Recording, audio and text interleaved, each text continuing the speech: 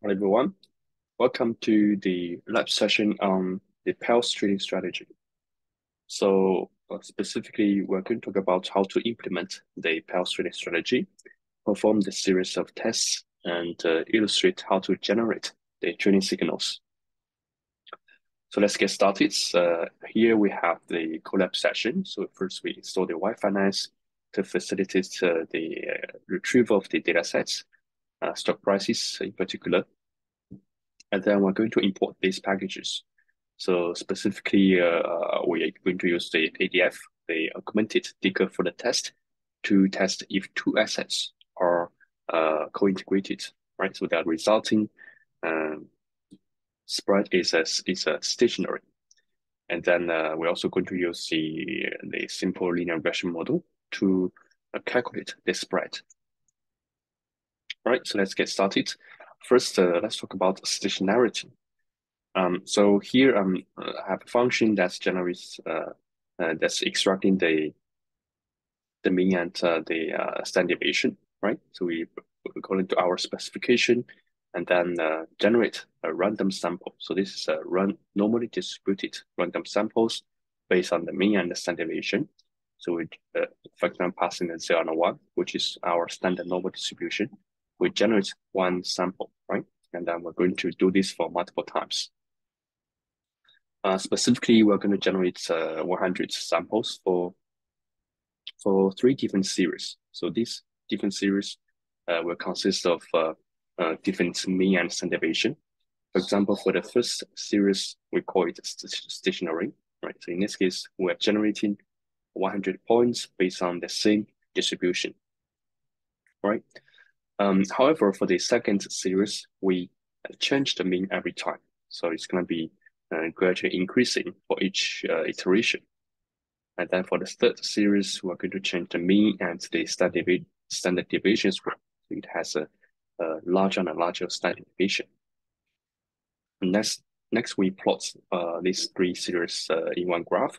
So here we have the blue as the stationary series, and then we have two different non-stationary series. And it's obvious that the third series with the changing the standard deviation has a higher fluctuations, right, as the iterations proceeds. All right, so let's test the stationarity using the ADF, the augmented ticker Fuller function, right? So it's AD Fuller.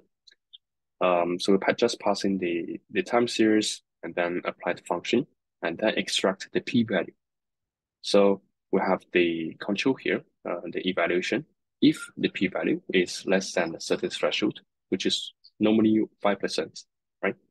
If that's the case, then the series is likely to be stationary.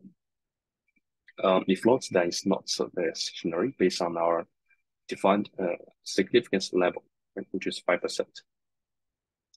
So putting this function to use, we have the first series is stationary, and then the second, third series are not stationary, and this is by design, right? We have changing parameters. So stationary time series means that the underlying parameters of the distribution, in this case the mean and the standard deviation, do not change across time, right? Okay, so now let's look at how to test for co-integrated assets. In this case, we are choosing Google and Microsoft for this the full year of 2022, and then download their stock prices. So this is our stock price in terms of the adjusted close price. And then we're going to build a simple linear regression model, right, by passing the first stock price to Y variable, and then the second stock price to the X variable. So this is a predictor. And we're going to add a column of ones, which is also the bound streak. So this add the constant of ones to X, and then use the ORS, the ordinary least squares, to build a linear regression model. So this is our target. This is our predictor. Fit means that we're going to train the model, and then after training, so the model is trained, so that we use it to predict for the input data. So these are our predictions. These are wet hats. right? And then the difference gives us the residuals. So this is also the spread we use to generate trading signals. So just now we built a linear regression model. We can check the parameters, which has a constant and a parameter beta, right? We can also verify if the residuals is calculated indeed the same way. So we can explicitly specify out the form of the linear regression model, right? So the constant plus beta times x, right? So this is our linear regression prediction. And then the difference gives us the residuals. So we can check if these two residuals are the same by using the equals methods. So they are indeed the same. And then let's test out the stationarity for these two assets. So apply the test, the ADF test to the residuals, check the t statistic and the p-value. Right, so the result shows that this is our test statistic, this is our p-value. So it shows that these two stocks are co-integrated for this period of time. So there's a slight difference. Okay, so some difference between co-integration and correlation. So in this case, we create two series, right? So this is a normal distribution with just a different mean here. So we create 100 points for each series with a different mean, but same standard deviation, right? And we're going to plot out the cumulative sum. So this series move together in tandem, right? So one move this and another time series move together. So their correlation, which can be calculated by using the core function, is quite high. It's 0.99. However, if we use the co-integration test, which can be done by using the coint function, the p-value is not very large. So they are not appearing to be co-integrated, which means that a pair of correlated assets may not be co-integrated, but they are different concepts and their calculation is also different. And this is because at the end of the day, correlation measures their linear correlation based on the construction, based on the definition of the correlation here. All right, so let's look at how to implement the Pell trading in the end-to-end fashion. So in this case, we have the space of symbols for a few stocks, right? We download them in terms of the adjusted closing price. This is our price. And we're going to select the pair to the co-integrated pair, right? So to start, we just use the combination function because we need to generate the unique set of all the different pairs, right? The combination helps us to do that. Then for each pair, we're going to apply the same test. In this case, using a threshold of 10% to a bit more lenient. And then I'm going to use a for loop to test out the significance, the p-value for each pair. So first, we just take out the corresponding data frame, apply the test using coint function, and then extract the p-value, see if they are co-integrated. In this case, the result shows that only Google and Microsoft passes the 10% threshold test. So next we repeat the same procedure. So we just extract these two stock prices, get a constant, build a linear regression model, and then get the residuals, which we call spread in this case, right? So it's essentially the residuals, and then we plot it out. So these are the daily spread time series for these two stocks. So because the stocks the spread is not there are ups and downs, and it makes it a bit difficult to say what is a big deviation. So we have a big deviation here, but we are not sure how big it is because different stock prices have different units, right? So their scale is also different. So it's good to standardize to a z-score, based on a certain benchmark. So in this case, we illustrate what is a z-score. So here we just skip the codes. Essentially, I'm plotting a normal curve. This is also called a bell curve, right? So here the value corresponds to the familiar 1.96, which is the two standard deviations, right, for the normal distribution.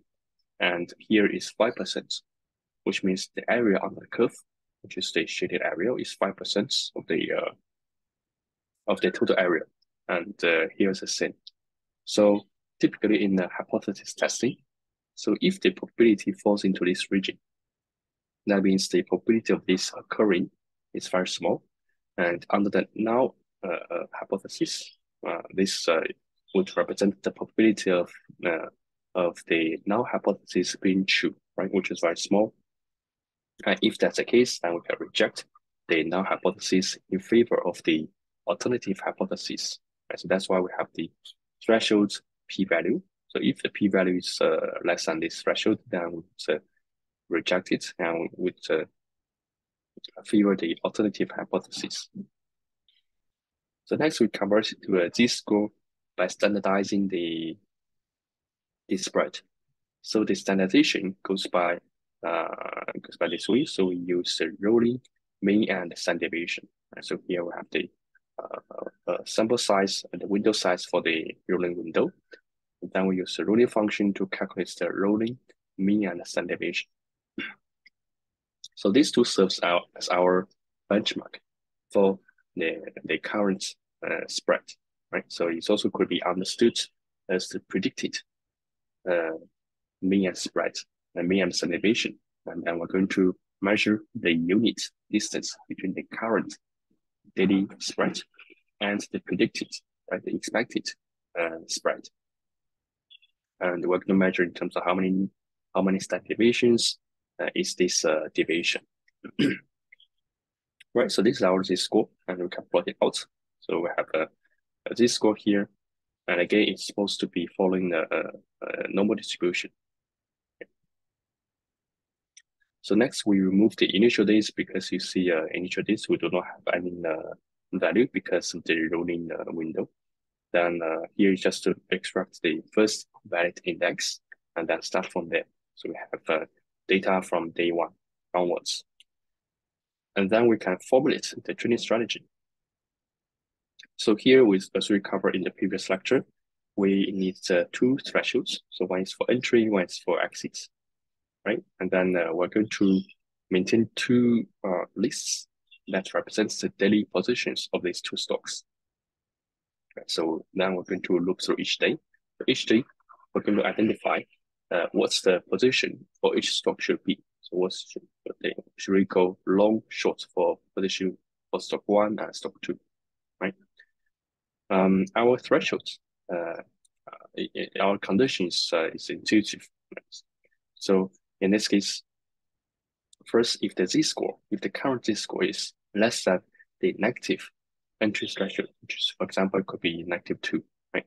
So if it's very big in the negative direction, and also we do not have a long position, right? So we do not have any position before, then we're going to long stock one and short stock two, right? Long means one and short means -1.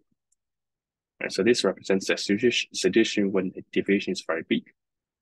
So the stock one is very undervalued, right? Underpriced, and stock two is overpriced. That's why we go long for stock one and short for stock two. We can do this for the other direction, right? So if the z-score is very big in the positive direction, now we're going to short stock one and long stock two. So this is our safety measure composite, right? So if the difference, if the z-score in terms of absolute value is within this threshold, that means the spread is gradually converging, coming back to its long-term equilibrium. Then we exit the position by setting to 0, right? And then, so that's the second case. If that's in between, then we maintain the position. So by overriding the count position with the previous day's position. So maintain maintain the existing position. Right. So with this strategy formulated, then we can calculate the baseline stock returns. So we first get the stock return, the daily prices for the first few days onwards. Calculate the percentage change. This is our daily simple returns. Then we're going to shift the position. So this is because so this is shifting so in 1 day before, right? So shifting 1 day before, which means that the position we formulate today can only be used to calculate the profits for tomorrow, right? So we cannot use today's position to calculate today's profit because we just formulated, right? So there's a 1 day lag. So in other words, this is our buy and hold profits, right? And we're going to say if the profit is positive or negative depending on our position for the stock, right? So this is the same way we calculate the trend following strategy's profits. And if it's NA, then we fill NA with 0, which means no change in the position. Right, so we're just going to add these two stocks profits together. These are our terminal total returns, and then we convert it to 1 plus R, compound them to get the cumulative returns. So these are cumulative return plots. We can extract the last period, which gives us the terminal return, convert it to the simple return format. So which is 14% return, not a bad results. But again, there are a lot of assumptions here, but this tutorial shows you one way how to formulate the strategy, calculate the returns. All right, so that's it for this video, and thanks for watching.